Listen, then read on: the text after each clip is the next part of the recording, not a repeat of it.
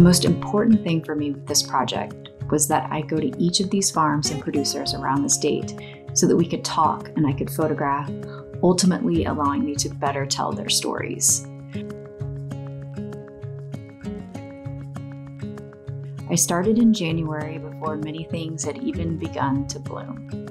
Then this book took me everywhere from orchards of oranges, peaches, figs, olives, and almonds in the Central Valley, to lemon trees and row crops in San Diego County, and heirloom artichokes in Monterey County.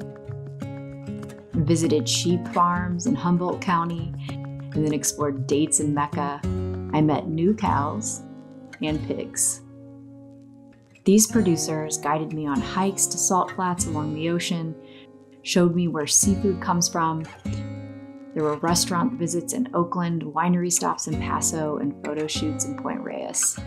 Of course, there were barriers along the way, roadblocks, if you will.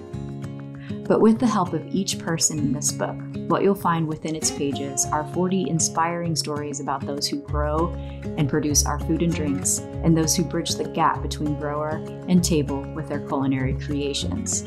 These stories dot the pages between 100 recipes, some from me, others shared with me, and now you from these producers, all celebrating the bounty of foods from this great state. The California Farm Table Cookbook is now available through your favorite bookseller.